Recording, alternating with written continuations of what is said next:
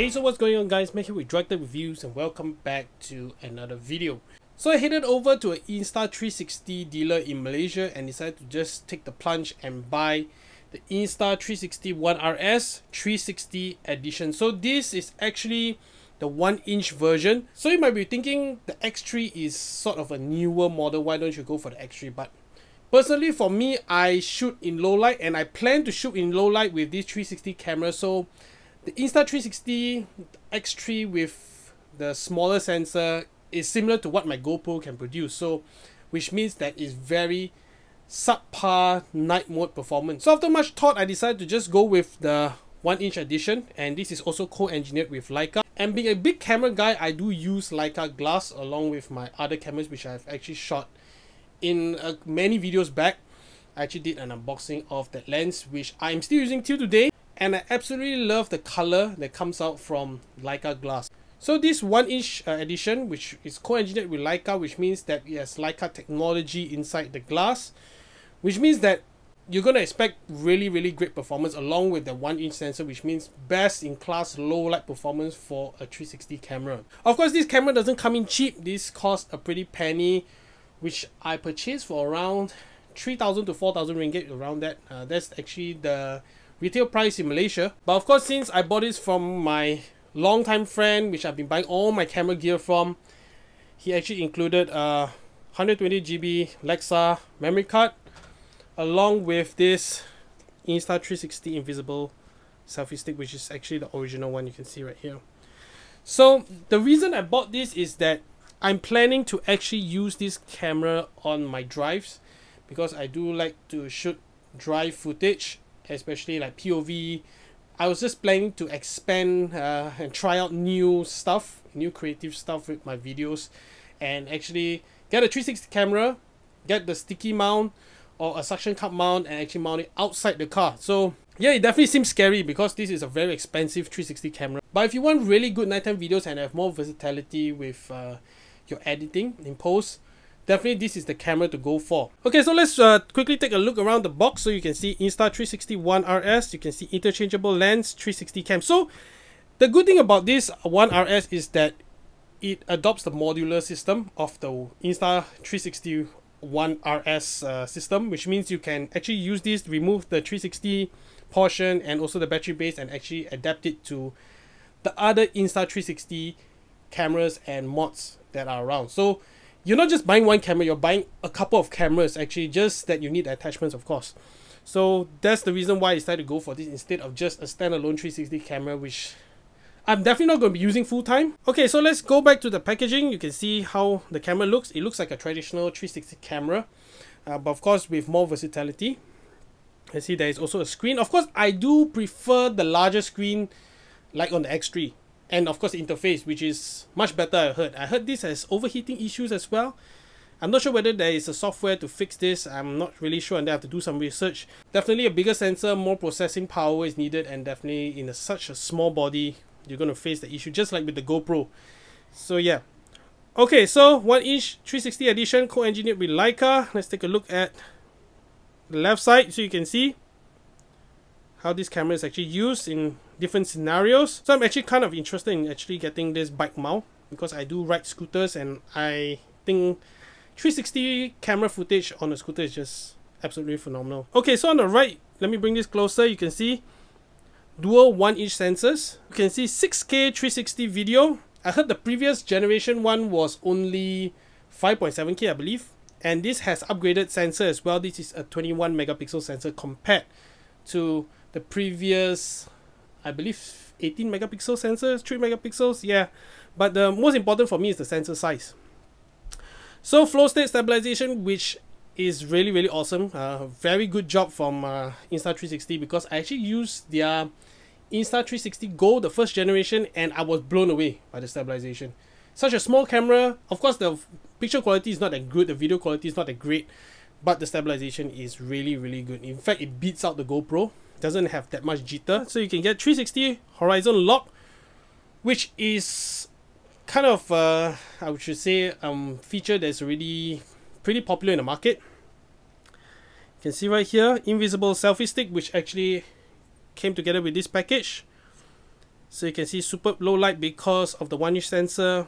HDR photos, which is something I do have to try out and see whether it stacks up against the Hero 9 Black, which I was so tempted to get the Hero 11 Black creator combo, but I decided to hold off just because I already have a GoPro, and yeah, I don't need so many GoPros in my life. I want to try something new.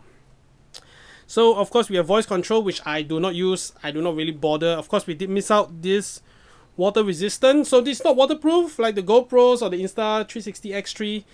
Yeah, you're not going to get like be able to bring this underwater. Of course there will be a case, I believe, as usual, but not for me because I just need like water resistance because I do not take it diving or stuff like that.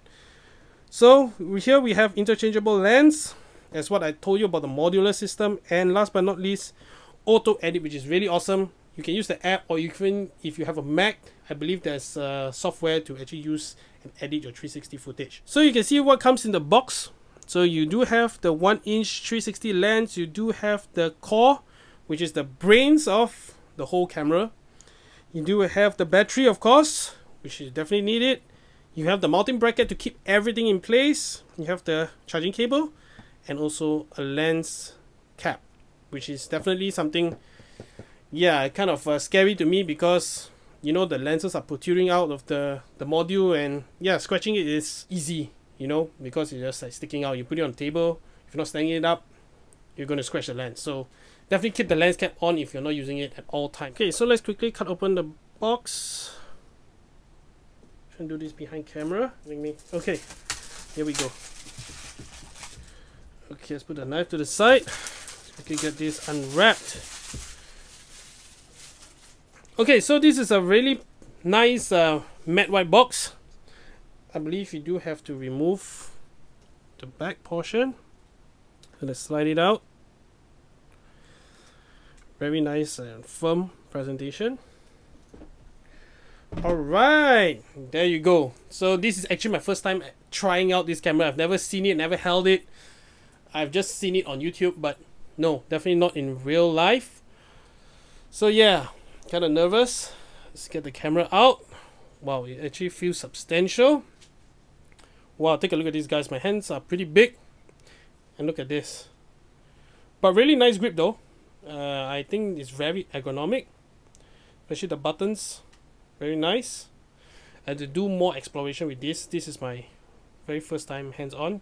So on the side you can see flow state stabilization. On the other side, 1-inch CMOS sensors. You see the aperture, f2.2. Yeah. So you can see this Leica. You can see right here the usual Leica stuff, super Summicron.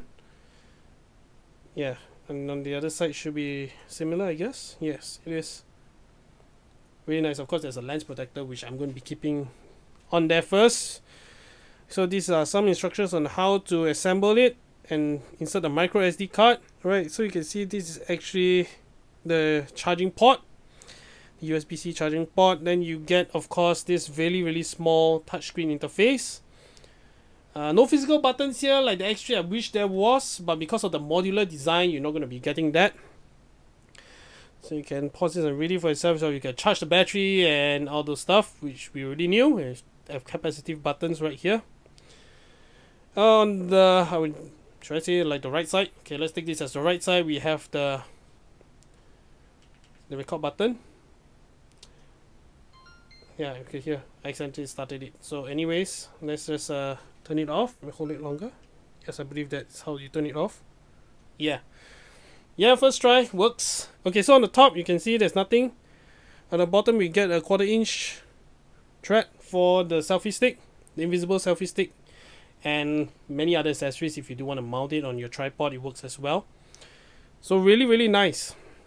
Feels really good. Okay, let's explore what else comes in the package. Okay, we do have a QR code as well. There's a guide. So you need to install the Insta360 app and yeah, watch the intro and stuff like that, which I'll be doing later on. So we get a silica gel. We get, what is this? I guess a pop protector. Extra pop protector. Is this a pop protector? I guess so. Then let me put this so I don't lose it. We get the USB-C, USB-A cable. What else do we get? We get the lens cover. So I think this is really important. Is there anything inside? No, it's just a lens cover. It's a silicone lens cover. And last but not least, we do get a very nice cleaning cloth. Of course with the Insta360 branding. And some books. Yeah, I don't think we really need that. So quick start guide as well as some warranty stuff, I believe. Yeah. Alright, so that's about it for the unboxing.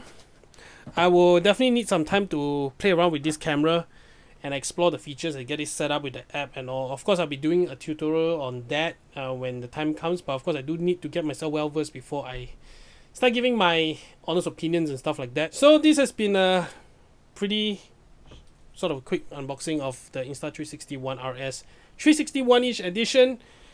And I hope to be enjoying the use of this camera in the years to come, because that's the reason why I bought such an expensive one, because I do not upgrade my cameras that often. So I hope you guys like this video. If you did like it, do give it a thumbs up and also subscribe to this channel for more content just like this one, and I'll catch you guys in the next video.